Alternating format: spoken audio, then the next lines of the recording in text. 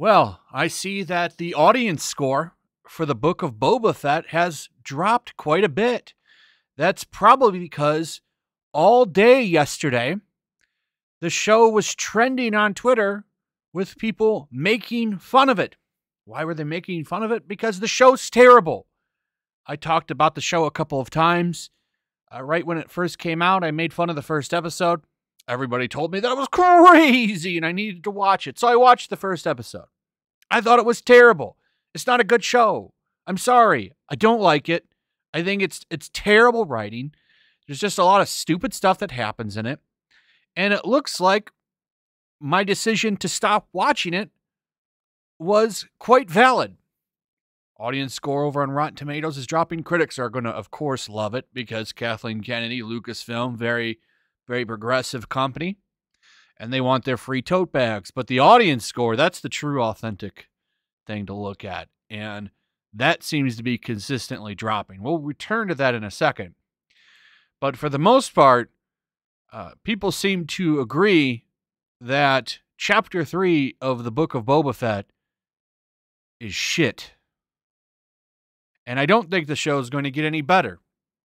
It's just got a lot of really dumb stuff in it. The biggest thing that happened yesterday, all day, by the way, all day, Power Rangers was trending. Okay? The reason it was trending is because for some reason, Robert Rodriguez decided to come give Boba Fett a scooter gang with Power Rangers looking scooters. It looks like a Power Rangers picture. People were memeing the hell out of it. Like, Alpha, Rita's escaped. Recruit a team of teenagers with attitude. Got that. And then there's people just ripping on it. People were posting pictures of the Power Rangers, all kinds of stuff, all day. And the reason they were doing that is because they were making fun of the Book of Boba Fett. Because the show seems to be just a gigantic meme more than it is a Star Wars show. I don't know how you could mess this up. And I asked this on Twitter yesterday when I saw him with the Rancor. Like, look at this. I had to ask if this was real because it looks horrible. Danny Trejo, like, looking on in approval. This awful picture of Boba Fett, like, petting a Rancor. And Disney defenders were running in on this big time, talking about a book with the trainer that, like, helped the one that Luke killed in Return of the Jedi. Oh, I'm sorry I didn't read all of these stupid-ass books. You're clearly more of a Star Wars fan. So much, in fact, that you're willing to accept dog shit as a show and defend it as it's some kind of special golden turd. The show is bad. It's crazy to me how many people are running in to defend this. You got to accept it. Star Wars is dead. There's nothing about this show, at least in what I watched, that was good. It was a mess. Didn't make any sense, and it looks like this keeps going.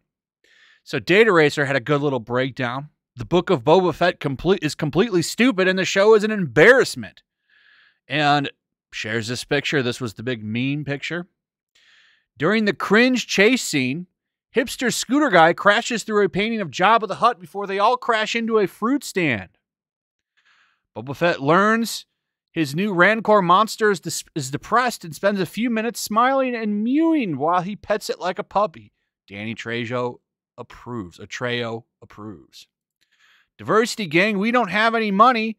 There are no jobs in Mos Vespa, and water is overpriced. But we have brand new rainbow hover scooters. Boba Fett, I'll give you a job. Then the Black Wookiee sneaks in to assassinate old Boba Fett, crushes his bones loudly, and drops his limp, lifeless body to the floor. Diverse scooter gang comes in to save the day. Boba Fett pops right up, puts a bathrobe on, and has a fat meal. Guess he heals like Wolverine. Dumb.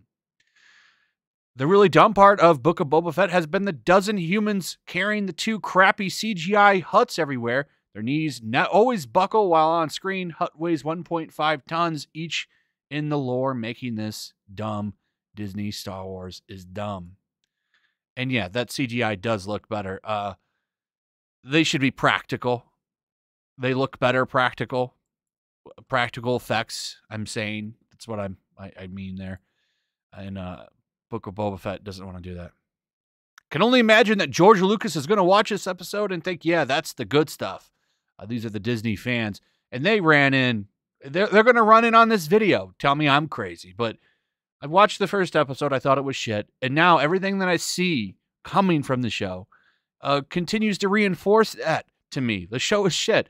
Disney Star Wars, I just think, is beyond saving. And the true test is going to be that Kenobi show. If that Kenobi show is bad and people don't show up for that show for each episode, like, I don't know where this franchise is going to go, because you have a big player there.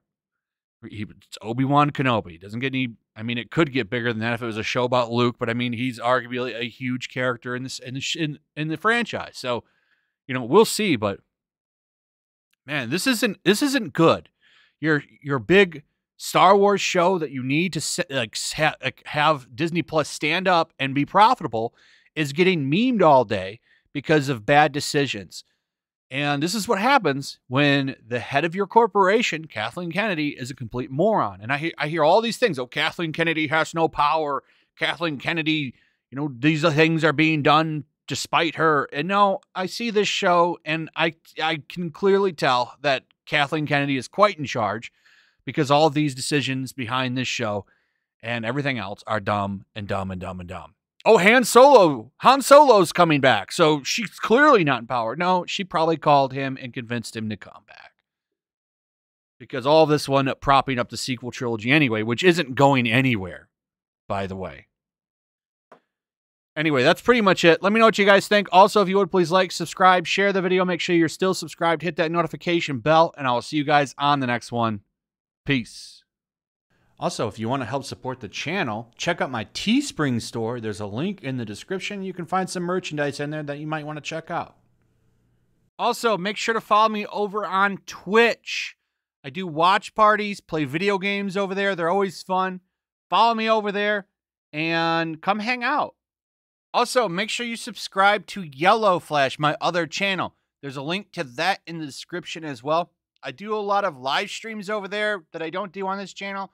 Usually smaller and a little bit more personal. So make sure you follow me over there and sign up.